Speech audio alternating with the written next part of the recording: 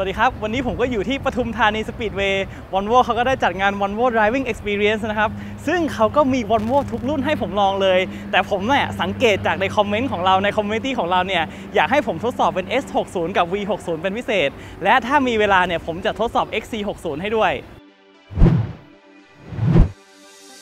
สังเกตไหมครับว่าช่วงนี้เนี่ย Volvo เขาปั๊มรุ่นนั้นรุ่นนู้นรุ่นนี้ออกมาเยอะมากๆเป็นเพราะว่าเขามีแพลตฟอร์มใหม่ครับเขาเรียกมันว่าสปา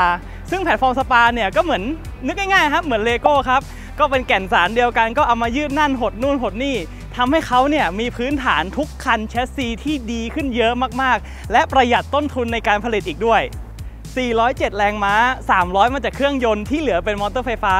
ตัวเลขแบบนี้เนี่ยครับเป็นอะไรที่เราคุ้นเคยกันในโบโชรถสปอร์ตหรือว่ารถซุปเปอร์คาร์ไม่ใช่รถสเตชันวากอนบ้านๆแบบ V60 คันนี้แน่นอนเดี๋ยวเราไปดูคันจริงกันเลยดีกว่าครับ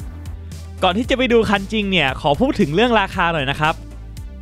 เพราะคงเป็นอีกจุดเด่นของ Volvo เลยครับคือเรื่องที่ราคาเขาอันเดอร์คัทคู่แข่งบวกกับออปชั่นที่จัดเต็มผมยังไม่เคยเจอแบรนด์ไหนตัวเริ่มต้นมีเรดาร์และพาโนรามิกซันรูฟมาให้เลยครับสำหรับ S60 ตัวเริ่มต้นราคา 2,190,000 บาทตัวท็อปราคา 2,590,000 บาทแต่สำหรับ V60 เนี่ยเพิ่ม 100,000 บาททุกตัวครับแต่ยังไงก็ถูกกว่า C Class ประมาณ 400,000 บาทครับและซีรีส์3เนี่ยครับแทบไม่ต้องพูดถึงเลยเพราะเขายังเป็นนำเข้า CPU อยู่ราคาแพงกว่ากันเกินครึ่งล้านนะครับแถมออปชั่นเนี่ยยังโล้นกว่าด้วยแต่ถ้าจะให้แฟร์ๆสำหรับซีรีส์3เนี่ยเขามีตัวประกอบไทยที่จะเปิดตัวมีนานี้ใครอยากตามข่าวสารเนี่ยกด subscribe รอไว้ได้เลยนะครับผมแต่ถ้าคุณอยากได้วาก้อนจริงๆตลาดไม่กว้างครับเหลือแค่ Audi A4 Avant เพราะ Benz ก็ถอยไปแล้ว BM ก็ปล่อยเย็นไว้แล้วคู่แข่งตรงตัวของ V60 เนี่ยก็เลยจะเป็น Audi A4 Avant ครับราคา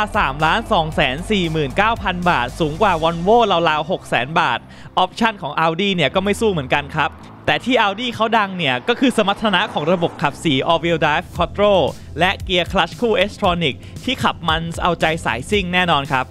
และเมื่อพูดถึงเรื่องราคาถ้าใครกำลังหา Volvo สภาพนางฟ้าเนี่ยผมจำได้ดีเลยครับในเว็บไซต์เรามี Volvo XC40 เป็นรถ Demonstration วิ่งไป 3,000 ไมล์กว่าส่วนรถดีมากๆเข้ามาเช็คได้ที่ www.carnest.co.th เลยนะครับผมส่วนเรื่องหน้าตานะครับจากด้านหน้าเมื่อดูไฟเขาแล้วเนี่ยดูยังไงก็รู้ว่าเป็นรถ Volvo ครับเพราะว่าไฟหน้าชุดนี้เนี่ยดีไซน์แบบเดียวกันตั้งแต่ XC40 ไปจนถึง S90 เลยครับผมแต่ที่จะต่างกันใน V60 และ S60 เนี่ยครับก็คือกริลหน้าครับกริลหน้าใน V60 เนี่ยก็เป็นกริลหน้า Inscription นะครับเขาก็จะเป็น C แบบนี้ส่วน S60 ก็จะได้กริลหน้าสีดำอีกแบบหนึ่งครับก็ให้อารมณ์สปอร์ตกันคนละแบบสำหรับเรื่องล้อผมชอบลายล้อขอบ18ที่อยู่ในตัว Momentum มากกว่าครับคือในตัว R-Design เนี่ยมันก็ดูสวยดูสปอร์ตคนละแบบเพราะเขาตัดสีดำนะครับแต่คันนั้นเนี่ยมันดูเหมือนใบพัดมีกังหันทำให้ดูแอโร่กว่าสำหรับเรื่องไซส์โปรไฟล์เนี่ยครับถึงแม้ว่าจะเป็นแพลตฟอร์มเดียวกับตัว S60 นะฮะแต่ผมชอบตัว V60 มากกว่าครับเพราะว่ามันดูเต็มกว่าลองนึกสภาพนะครับเหมือนเห็นรูปภาพชีสเบอร์เกอร์กับดับเบิลชีสเบอร์เกอร์ครับดูแน่นและอิ่มกว่าเยอะแล้วสำหรับเรื่องลุคด้านหลังนะครับทำให้ผมคอนเฟิร์มตัวเองได้เลยว่าผมชอบตัว V60 มากกว่าเพราะว่าการที่ผมเห็น Volvo Series 900ที่เขาชอบวางเครื่อง 2J กันเนี่ยผมรู้สึกว่าเห็นกันจนชินก็เลยอาจจะแบบรับวัฒนธรรมตรงนั้นมาก็ได้นะครับ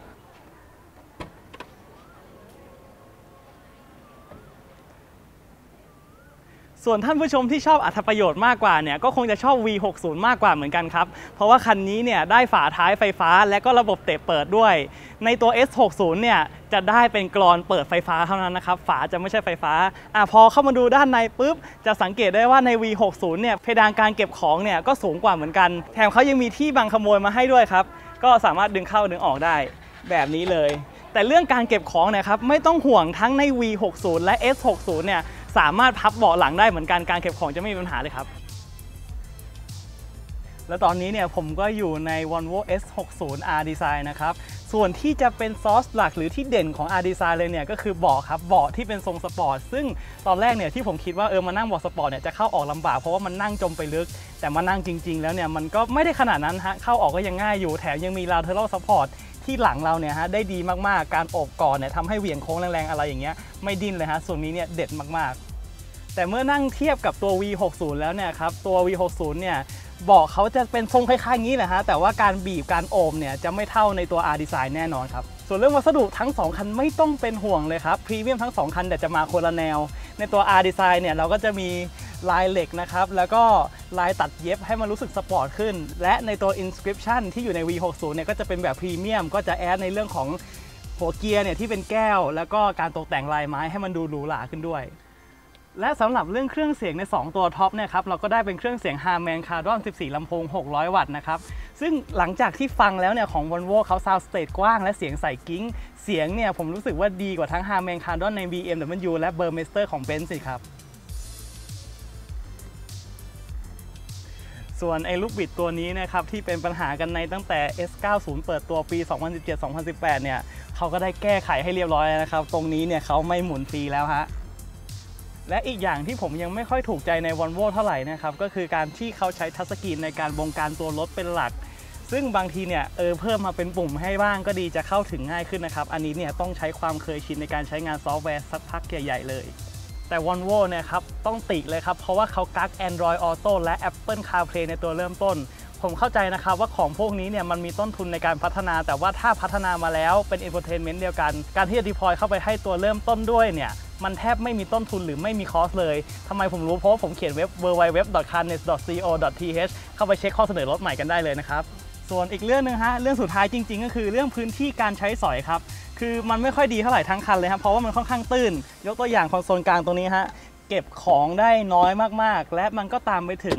ไออุโมงค์ข้างหลังนะครับผมที่ปกติแล้วเนี่ยจะเป็นเพาซึ่งเวลาถ้าเกิดให้คุณผู้หญิงใส่กระโปรงมานั่งตรงกลางเนี่ยผมว่ามันคงไม่เวิร์กแน่นอนแต่ว่าถ้ามองอีกแง่มุมนึงไปดูในเบนซ์เนี่ยเขาจะเอา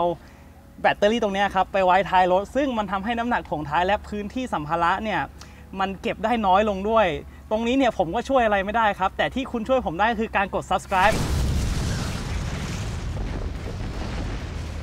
เดี๋ยวเราไปลองทั้ง S60 และ V60 ในสนามที่ Volvo ได้จัดเตรียมไว้ให้เรากันดีกว่าครับก็ในสนามนี้จะมีจุดที่น่าสนใจอยู่ที่สลาลมเพราะทั้ง S60 และ V60 ทำได้ดีครับแต่ด้วยน้ำหนักที่เบาและยาง Pilot Sport 4S ทำให้ S60 ตอบสนองได้ดีกว่านิดหน่อยลานเทสวงเลี้ยวความเร็วสูงคล้ายๆกับสกิดแพดเลยครับถ้าคุณสามารถคุมคันเร่งได้ดีอาการอันเดอร์สเตียร์จะไม่เป็นปัญหาและ Corner Exit จากวงเลี้ยวออกที่มีความเร็วสูงก็ไม่มีดราม่าเหมือนกันในทั้ง2คันครับโค้งนี้เป็นโค้ง Double Apex ครับใครที่มีประสบการณ์แข่งรถเนี่ยจะรู้มาก่อนเลยว่ามันจัดตัวรถให้เข้าในความเร็วสูงได้ยากขนาดไหนแต่ระบบความปลอดภัยต่างๆของ Volvo ก็สามารถช่วยผู้ขับขี่จัดการกับปัญหาตรงนี้ไปได้เลยครับส่วนจุดที่น่าสนใจจุดสุดท้ายเนี่ยคงเป็นอัตราเร่ง0 ถึง 100ครับเพราะหลายๆคนคงถามว่าพลังจากเครื่อง300กว่าม้าที่ล้อหน้าเนี่ยยังไงก็ต้องมีทอร์กสเตียร์หรืออาการพวงมาลัยดึงเวลาคลิกดาวน์นะครับแต่ระบบ Drive by Wire ของ Volvo เนี่ยก็ซ่อนอาการออกไปได้เยอะเหมือนกันเราจับ0 ถึง 100ได้ในประมาณ 6.1 ถึง 6.2 วินาทีแต่ในทุกรันของเราแบตรถหมดครับเลยไม่ได้ใช้พลังเต็มๆของ407แรงม้าหลังจากที่ลองขับแล้วก็พูดตรงๆเลยนะครับรถเนี่ยมีไว้ขับไม่ได้มีไว้มานั่งอ่านสเปคและมานั่งคาดการณ์กันซึ่งหลังจากที่ลองขับคันนี้แล้วเนี่ยผมแทบไม่เชื่อเลยฮะว่ามีแหนบอยู่ข้างหลังเพราะว่ามันนุ่มและเกาะถนนเอามากๆซึ่งแหนบตัวนี้เนี่ยก็ไม่ใช่แหนบเหล็กธรรมดาครับเพราะว่าเขาทำมาจากวัสดุคอมโพสิตเซรามิกซึ่งที่เขาเลือกใช้เซตอัพแบบนี้เนี่ยเพราะว่าเขาจะได้ไม่ต้องมีคอยสปริงทำให้เพิ่มพื้นที่สัมภาระท้ายรถให้เราได้ด้วยสำหรับฟีลของทั้ง2คันเนี่ยจะต่างกันนิดหน่อยใน V60 เนี่ยเวลาเข้าโค้งจะรู้สึกนิ่งและเสถียรกว่าแต่ด้วยยางที่เป็นยางรถบ้านของคอนติเนี่ยทำให้ผมรู้สึกว่ามันอาจจะยังไม่เกาะถนนเท่า S60 ครับเพราะว่า S60 เนี่ยเขามีการเซตช่วงล่างแบบ R-Design ก็คือช่วงล่างแบบสปอร์ตแล้วก็ได้ยาง High Performance อย่าง Pilot Sport 4S มาด้วยทำให้รู้สึกว่าใน S60 เนี่ยการรีบาวของช่วงล่างและด้วยเนื้อยางแล้วเนี่ยรู้สึกคล่องตัวกับ V60 อย่างชัดเจนเหมือนกันครับ Volvo เนี่ยเขาเคลมว่ารถเขาสามารถวิ่งไฟฟ้าล้วนได้49กิโลเมตรนะครับแต่ว่าใน EPA Rating ของอเมริกาเนี่ยวิ่งได้35กิโลเมตรซึ่งในฉบับ Carnest เนี่ยเดี๋ยวเราลองมาเทกันเองดูครับสรุปนะครับในส่วนที่ผมชอบของ V60 และ S60 เนี่ยก็คือเรื่องออปชันและลูกเล่นที่ครบจริงๆครับสำหรับราคา 2,490,000 บาทและ 2,590,000 บาทส่วนถ้าจะประหยัด 400,000 ไปเล่นตัวเริ่มต้นเนี่ยผมว่าก็ไม่ได้น่าเกลียดมากนะครับ เพราะว่าไม่ได้จริงๆเนี่ยแค่ keyless entry ระบบเตะเปิดแล้วก็ Android Auto Apple CarPlay เท่านั้นเองก็จริงอยู่ครับออปชันที่ว่าไปเมื่อกี้ Volvo ไม่ได้แต่ใน C Class เนี่ยในตัวเริ่มต้นเขาก็ไม่ได้เหมือนกันนะครับและยิ่งไป BMW เนี่ยไม่ต้องพูดถึงเลยฮะ3 ล้านไม่ได้เรดาร์2 ล้านไม่ได้กล้องหลังอันนี้ก็ต้องลองคิดกันดูนะครับว่ามีแบรนด์ไหนบ้างที่ให้ระบบเรดาร์บางส่วนมาและก็ให้ Panoramic Sunroof มาตั้งแต่ตัวเริ่มต้นด้วยส่วนเรื่องขับดีไหมเนี่ยครับผมก็ได้ลองที่ Volvo จัดสนามมาให้นะครับแต่ความแรงเนี่ยแรงแน่นอนแค่เครื่องก็300 ม้าเข้าไปแล้วทีนี้เนี่ยจากที่ลองมาทั้งหมดก็รู้สึกว่ามันทำได้ดีกว่าที่ผมคาดหวังไว้ส่วน2ตัวนี้ใน V60 ผมว่าถ้าจะเอาไปเป็น Highway Cruiser เนี่ยมันนิ่งและเสถียรกว่าในความเร็วสูงแน่นอนแต่ถ้าคุณอยากได้รถที่ Handle ดีๆ S60 ก็ตอบโจทย์เหมือนกันครับแต่สำหรับรีวิวฉบับเต็มเนี่ยผมได้นัดกับ Volvo เขาไว้แล้วนะครับถ้าใครอยากดูเนี่ยก็ Subscribe ทิ้งไว้ให้ด้วยสำหรับวันนี้ขอบคุณครับ